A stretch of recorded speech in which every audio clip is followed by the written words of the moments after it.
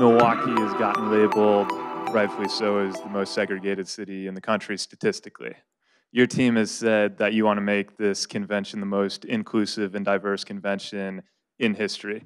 How are you guys going about that, and why is that so important right now?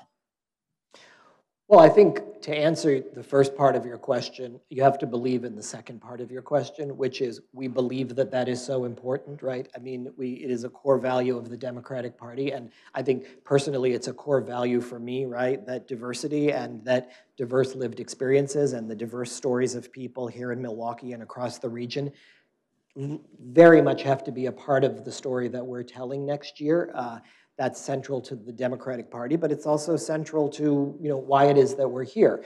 And so if you believe that and you believe that that's important, I think that's half the battle, because I think that then getting about the business of making it happen is a lot more authentic. And I think getting about the business of making it happen, whether it's us bringing this convention to many more places than the Fiserv Arena, or going to many more places than we might otherwise, and I'm not just talking about the city limits of Milwaukee, I'm talking about the entire state, and being intentional about how we bring diverse voices and diverse lived experiences into the convention.